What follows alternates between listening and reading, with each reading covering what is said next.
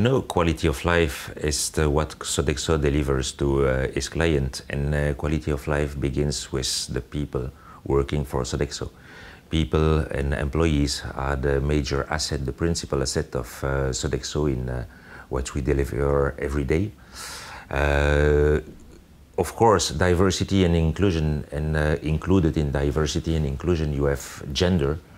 The gender issue, it's part of the DNA of Sodexo since the beginning, the creation of Sodexo in '66.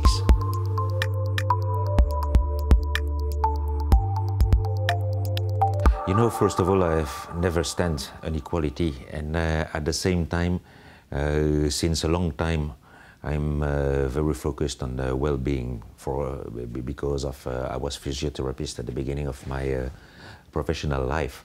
I would also add that I have two daughters, and I want to create a better world for them in the future.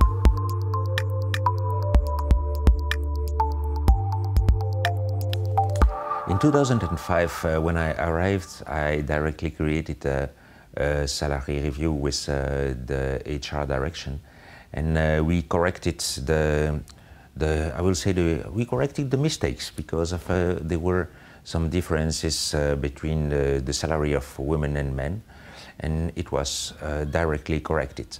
At the same time, I decided to stop the meetings which began before 9 o'clock in the morning and after 4 p.m.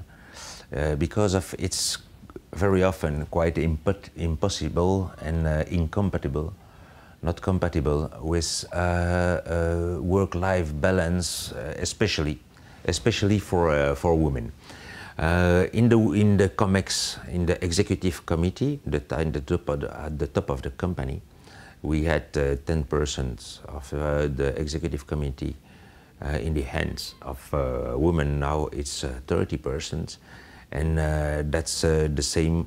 That's the same for what we did for the job advertisings, where we focus on flexibility. We focus on the possibility of choosing time.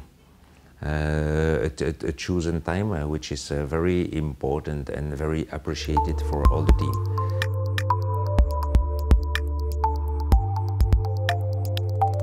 You know, you have always to strive against stereotypes, especially in the kind of work we do here in the sector, in the historical sector of Sodexo. It's very often a men's world. And so we have to strive every day.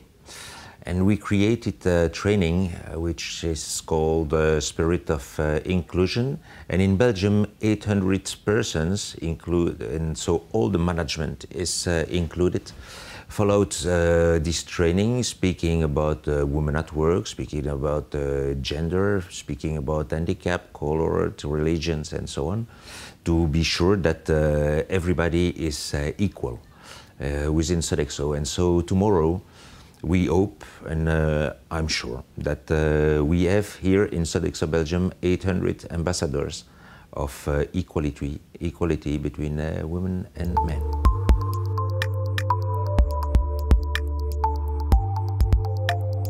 The composition of the employees of an organization has to reflect the composition of the real society outside, and it's a question of adaptation. It's a question of attracting talents within the company, because of we speak very often here about business, and it's a question of equality. People want equality. Tomorrow, everybody want to live and to work in a company who have values, and it's one of the most important value we can have.